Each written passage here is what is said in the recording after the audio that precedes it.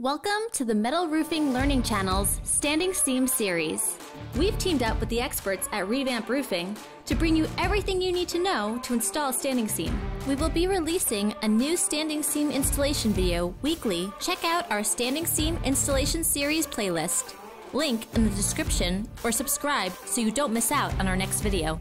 In this video, we will cover bending and notching standing seam at eave end, preparing and installing first panel, clip spacing and installation, and preparing and installing the last panel. This is the Metal Roofing Learning Channel.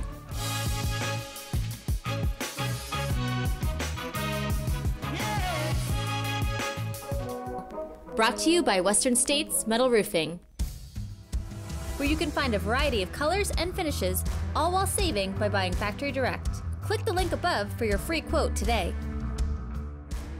Use of the following video content is subject to the warning, disclaimer of warranties, and limitation of liability as set forth on this screen.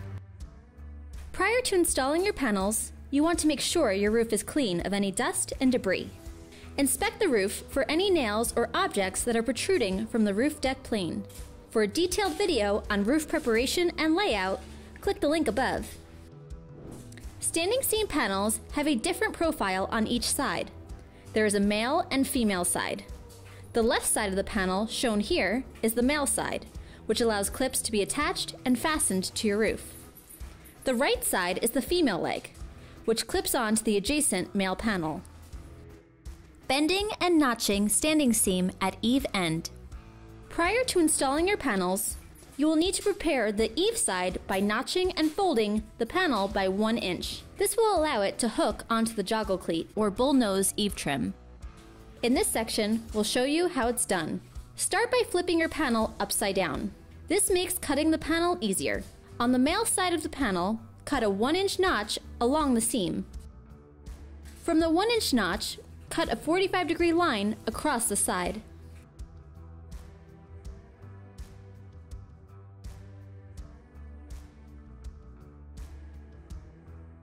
A pro tip for cutting notches faster is to mark your metal cutting snips 1 inch from the tip. This way, you have a guide to cutting 1 inch notches without having to measure each time.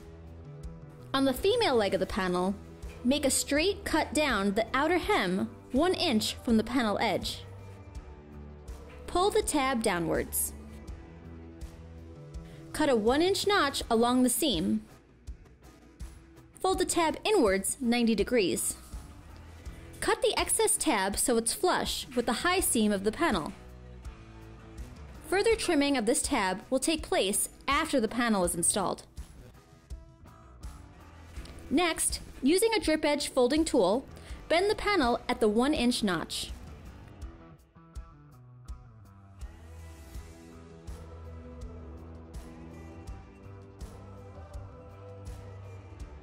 A hand seamer can be used to flatten out the fold.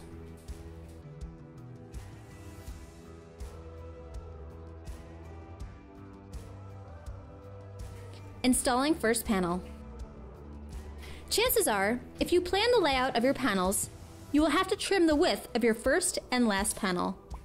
For a detailed video on panel layout, click the link above. Help support our channel by hitting the like button and subscribe. Panels can be cut down to custom widths by measuring the distance needed, starting from the male side of the panel. The first panel will have the female side cut down and turned up at a 90-degree bend. This will allow it to hook into the receiver trim, which will act like a floating clip and hold down the gable end side. By cutting the female side and keeping the male side will allow clips to be installed on the sheet. The next panel will clip over and interlock, with no additional special cutting till the very last sheet, which will be the opposite cut from the first sheet. When cutting a panel's width, you should snap a chalk line across the panel at the desired mark and trim the panel using metal cutting snips. When measuring out the width of your panel, you will need an additional 1.5 inches. The additional 1.5 inches will be folded to fit into the gable side receiver trim. There are various tools used to fold the 1 inch seam. We are using a Wacko bender. The tool is simply adjusted to your desired depth. Then, roll the tool back and forth along the panel while gradually bending towards 90 degrees. It's best to roll the tool along the entire length of the panel as you slightly start to bend. Once the panel is ready, it simply slides into the receiver trim at the gable end and fastened with clips. Clips and panel fastening. The panel should be hooked onto the joggle cleat or bullnose eave trim and set in its desired position. A single pancake screw should be fastened onto the ridge side of the panel. This screw will temporarily prevent the panel from slipping down. Additional screws will be used to hold the panel during your ridge cap installation. Begin clipping your panel into place. Clips should start at a maximum of 8 to 10 inches from the edge of the standing seam sheet. We are using Snaplock 1 5/8 inch clips. It is important to note that your exact spacing for your clip installation should be determined by an engineer. Spacing of clips will vary depending upon load requirements and local building codes. In this example, we are placing clips every 3 feet. Clips simply latch onto the male leg of the panel and are fastened with 2 pancake screws. Once your panel is fastened, the adjacent panel is installed by clipping the female leg onto the fastened panel's male leg. Prior to snapping in the adjacent panel, a bead of butyl sealant should be placed on the male leg 1 inch from the eave end. Then you repeat the clip fastening process.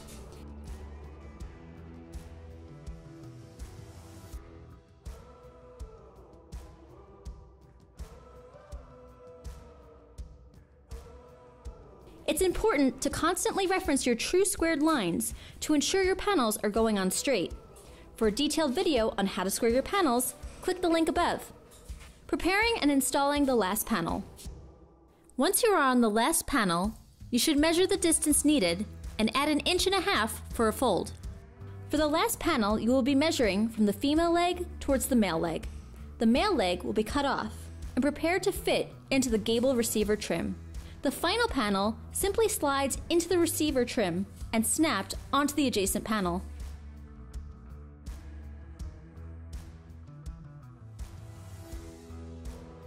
A single pancake screw is used on the ridge side of the roof to secure it from slipping. Additional screws will fasten the top side once the ridge cap is in place.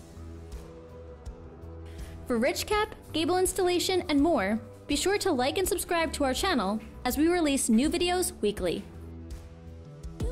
After all of the panels are installed, trim the tabs at the eave end. Be sure to like and subscribe as we release new videos weekly. Looking for instructions on how to install gable trim? Check out these videos.